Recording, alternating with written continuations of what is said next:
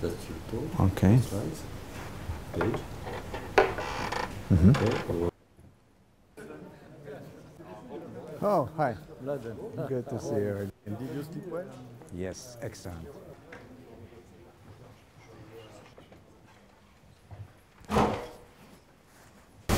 Yeah, I think we can start. So welcome to Besancon, to the days of quantum computing. So it's a meeting that is organized every year by the CNRS, by a work group of the CNRS directed by Hypergraph. And the local organizers are Pierre Lamasson, Frédéric Olvec et Henri Desboutret. If you have any trouble, ask them. And so I wish you good days. And here is coming. And I think so the chairman will be Pierre Alain for this afternoon. Okay, so thank you for coming. As Alain said, we have a special sessions this afternoon about contextuality, programs and entanglement. And the first talk is an invited talk by Mladen Pavicic. Thank you. So, first of all, I would like to thank the organizers for inviting me here. I'll start with some formal points and we'll dwell on applications and implementations later on. An important feature of quantum systems in general, and in particular with respect to the construction of all known procedures and protocols of contextual sets, is the orthogonality, mutual orthogonalities of vectors or vertices. And you simply cannot attack such a problem head-on because the brute force is not feasible, even with the strongest supercomputers, because you've got nonlinear equations for the orthogonalities, and such problems are of the exponential complexity. So some 20 years ago, I came to an idea to establish a correspondence between vectors and vertices of hypergraphs, and between orthogonalities and edges on which such vertices sit. It turns out to be of statistically polynomial complexity, therefore feasible.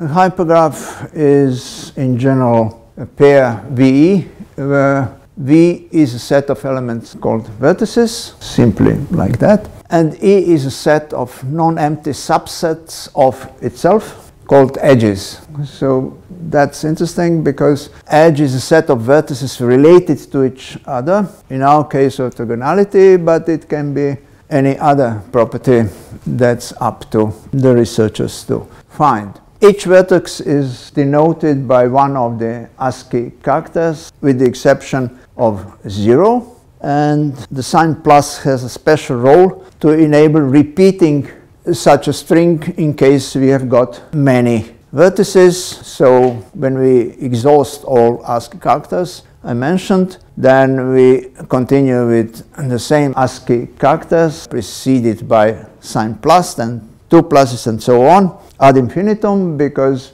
our programs have no limitations on the number of vertices. It's proper to introduce a particular kind of hypergraphs, the so-called McKay-McGill-Pavicic hypergraph kind, which is actually the most general hypergraph with the exception of the third point here, which tells us that 2 or more intersections are allowed at the vertices of each pair of edges, provided that the number of vertices on edges is greater than or equal to 4. That's actually the content of this third point. So we can split the hypergraphs from the vectors we started with and come to the vectors later on. And we did so at the beginning, some 15 years ago, by just generating hypergraphs in general without any content, without vectors, that means without coordinatization, and without any property of, for example, contextuality or non-contextuality, just bare hypergraphs. We generated successfully the so-called Perez class of such hypergraphs in this way, and hit the computational barrier with systems with 24 vertices and 24 edges. how we then found the particular known sets by filtering all those obtained general hypergraphs so as to become first MMP ages and then to assign to them vectors and get Kochen-Specker vectors out of them. So MMP age can be endowed with the property of contextuality versus non-contextuality, and here we have got a general definition that n-dimensional MMPH, non-binary contextual set with the number of dimensions being equal or greater than 3 is a hypergraph whose each edge contains at least 2 and at most n vertices to which it is impossible to assign 1 and 0 in such a way that no 2 vertices within any of its edges are both assigned the value 1, and in any of its edges not all of the vertices are assigned the value 0. These two conditions are important. So here I visualize them,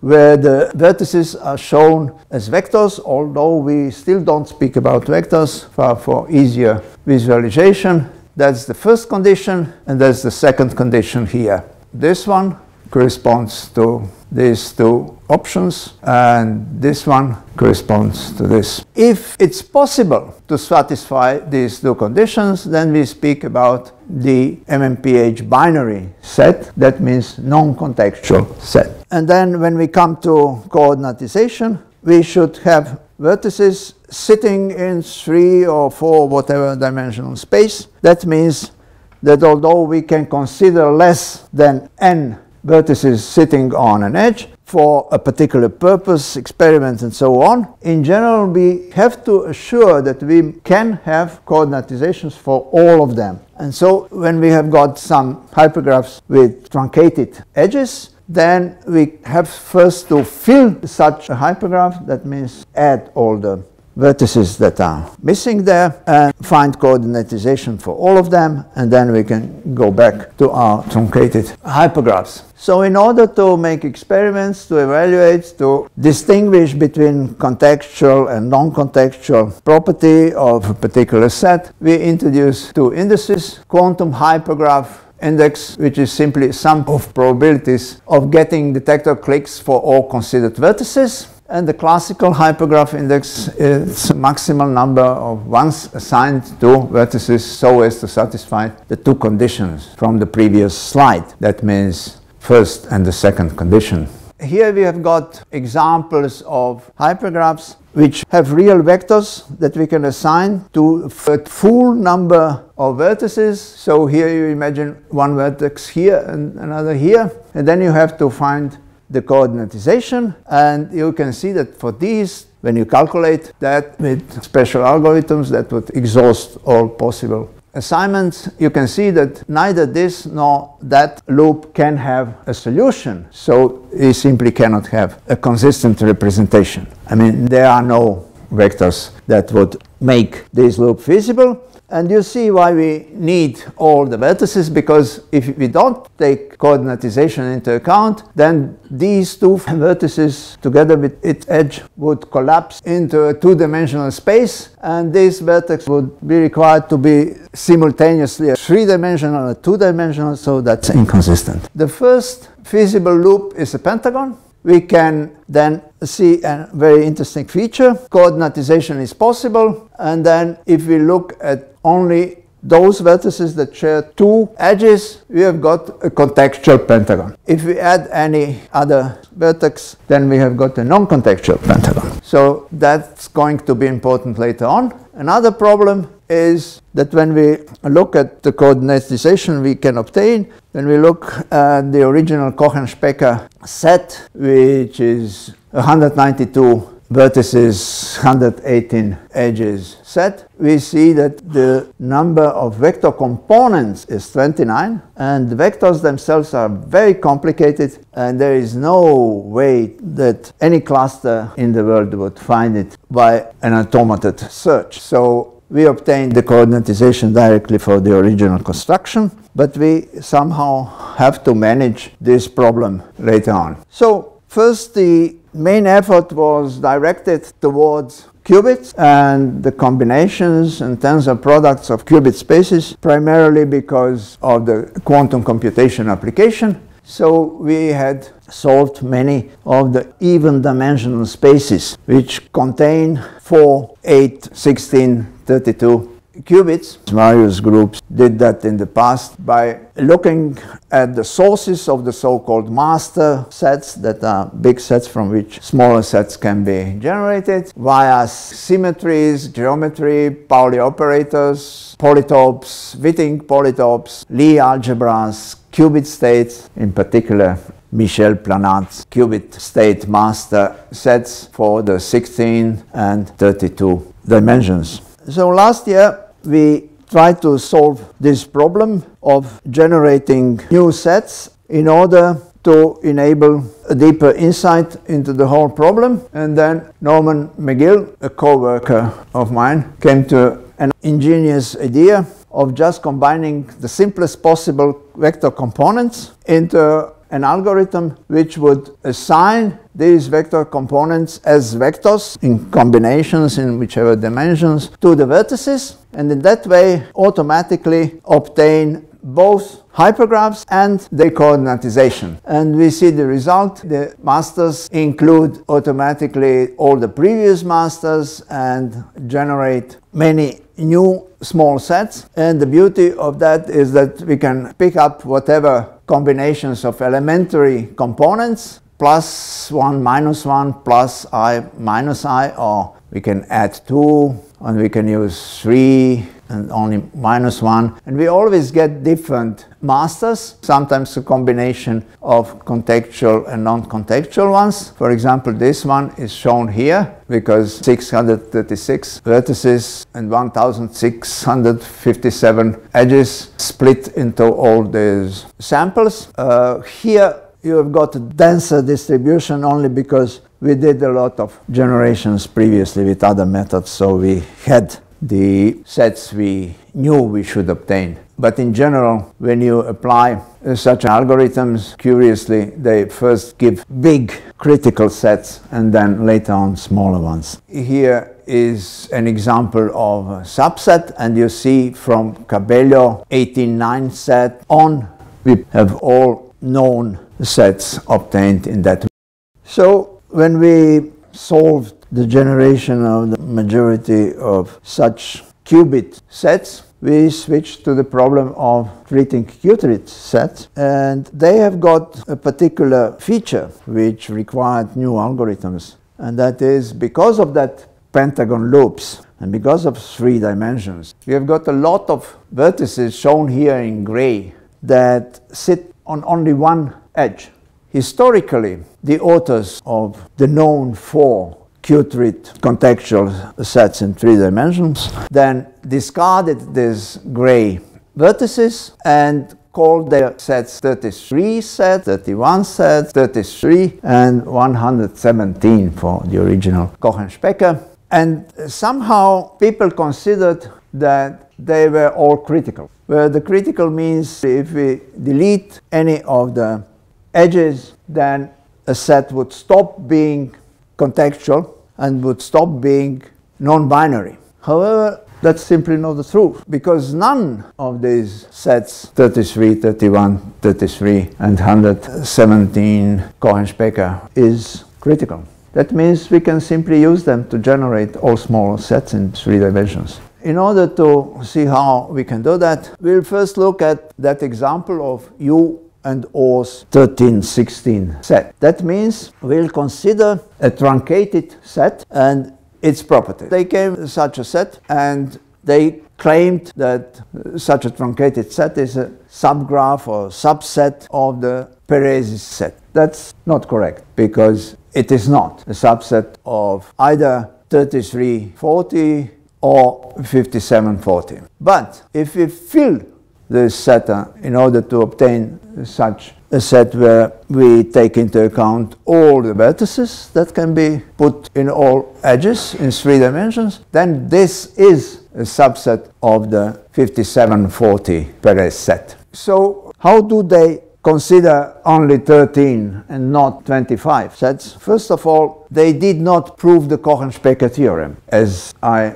have shown in this paper, but they established a completely new version of looking and searching for contextuality among the quantum sets by paying attention only to particular vertices and not to the others. In particular, they picked the 13 vertices out of 25 to construct an expression of vector vertices state defined operators that eventually reduce to a multiple of a unit operator, which means it allows for the mean value to be compared with the expression obtained directly from corresponding classical set of observables. And they found a particular inequality we'll discuss later on. Also, there are two other operator-based inequalities and consideration of only particular vertices within sets by these two groups. They made use of projectors whose expressions are reduced to a multiple of a unit operator. So, non-criticality of the known sets lead us to a new kind of contextualities, and we can establish the correspondence between Kochen-Specker reasoning and this hypergraph contextuality reasoning via MMP edges, so as to take only those vertices that share two or more edges. And then when we take those vertices and edges within sets and the corresponding sets as our master set, we can generate all smaller subsets out of that, and we show them here. We see the distributions of the smaller sets we obtained from the four known three-dimensional sets, and here we have got some samples of it. And also here we can see how important is the graphical representation, because the fact that we didn't ascribe any ASCII character to this figure doesn't matter, because we can assign ASCII characters in whatever order we want, for example 1, 2, 3, 4 and so on, as you can see here. And for example, this set we can combine into Perez's set even when none of these characters is shown here. And all what's important for computer handling of such sets are ASCII strings of vertices organized within edges in this way. So we can go to and from, we can easily represent this string as a figure and the other way around. So let me go back to U and O. Here is the expression they used to get a result which can be compared with the classical equivalent result, meaning that L has got two eigenvalues, -1 and +1, which we can then ascribe to corresponding classical observables, and then the expression equivalent to this one gives us a maximum of 8 minus or plus ones combined together. That gives us the non-contextual U-O inequality, which shows that a set 1316 is a contextual set. And then we simply put that in the computer, more precisely into Mathematica, and that's why we tested only 50 sets. It's half manual job. And we also calculated the same expression for some 50 sets, and we didn't find any other set which would allow the satisfaction of this inequality.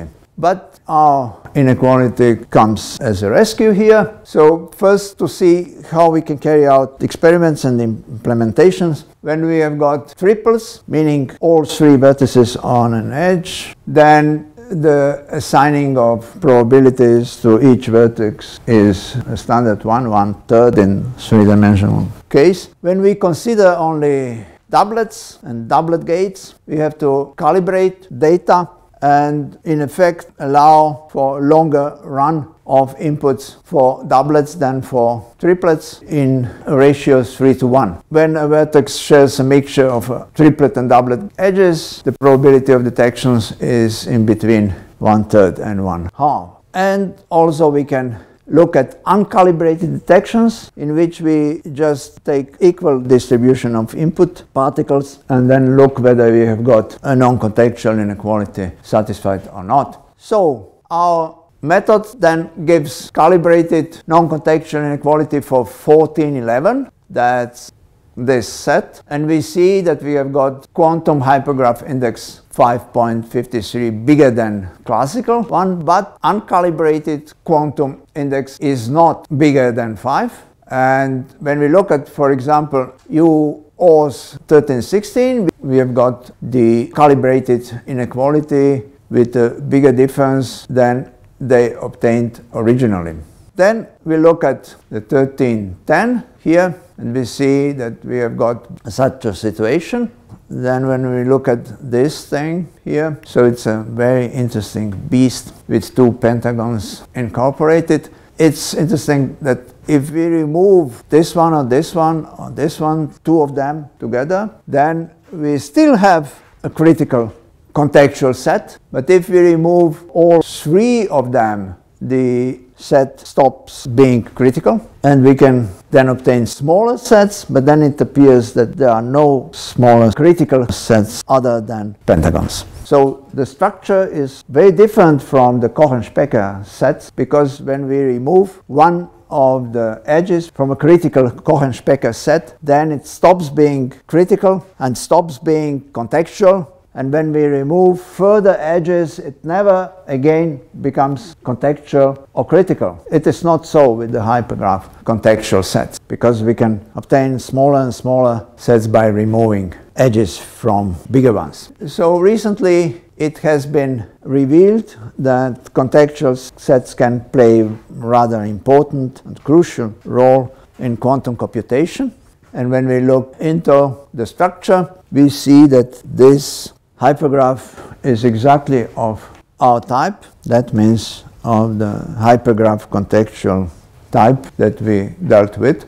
And it also allows to obtain smaller sets with the same property. So it's very promising in further elaboration of such sets. So that would be all, folks.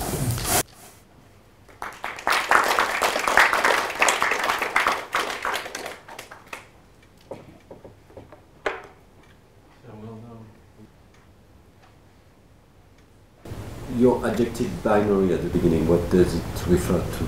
It means, yeah, so when I say binary, non-binary, it means that we can assume predetermined values for non-contextual sets. So we can assume that these 2 conditions hold for such a set. That means 2 conditions are binary. Yes. So 2 conditions for binary is that we can assign value 1 and 0 without a contradiction. And for contextual set, by definition, it's impossible to assign 1 and 0 to their vertices so as to satisfy these 2 conditions. That explains our hypergraph indices, because here we have got a maximal number of ones assigned to vertices. So when we have got a binary system, then we can assign without a contradiction 1s and 0s to vertices within such a system. But when we have got contextual, non-binary system, then we are not able to do that. But we are able to do that with particular vertices in a number of edges. When we have got the maximal ones we can assign to various vertices, then it defines our hypergraph index and our inequality. But in the second, it can be strictly smaller? Can it be strictly smaller? Yes, yes. I found a lot of sets that have got exactly the same number, because then you have got sum of probabilities being equal to the number of the ones you can assign. For example, you can have a sum of probabilities being equal to 4, and then the sum of ones that you can assign also 4. I mean, it comes from the structure of a particular set you treat, and in this paper you have got some examples. So when you distinguish a contextual hypergraph and non-contextual, it's by checking this definition on your computer program, or? Yes, on a computer program, which can give us automatically for any size of the set the answer. It just automatically has an output of the kind. So it says, yes, it is contextual, yes, it has got so many ones maximally assigned minimum. Also, it's possible to find. When you identify a contextual hypergraph, is it easy to find the set of vectors associated to it? To build a set of vectors explicitly from the graph? we have got two approaches. We can build hypergraphs without any reference to any vector, but in order to build bigger sets, we have to make use of our algorithms, which gives us sets together with the coordinatization from the set of small components of vectors. I mean, we can use any set of vector components, but then it's the question where we would hit the barrier of the reduction of the obtained master set from such a set. For example, we can put all these 29 components for the original Kochen-Specker set into a computer, and we will get a master set, which is huge. But then we tried for months on a supercomputer to get any set out of that, and it simply wasn't feasible. It's not clear to us whether we have got perhaps only one smaller set, and that's original Chi sets, or they are just rare and you can't find them so easily. Could you recall how you define the master set?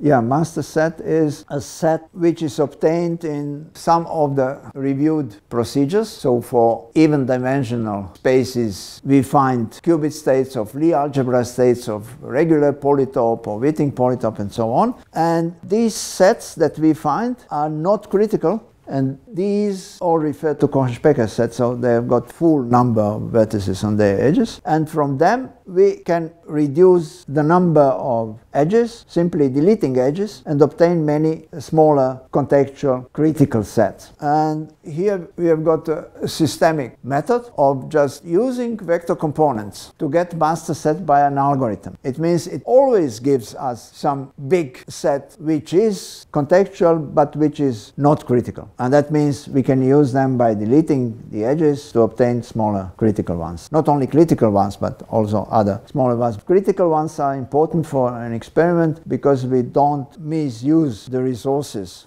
because the additional edge, which doesn't give us anything new, is not worth implementing. Three dimension.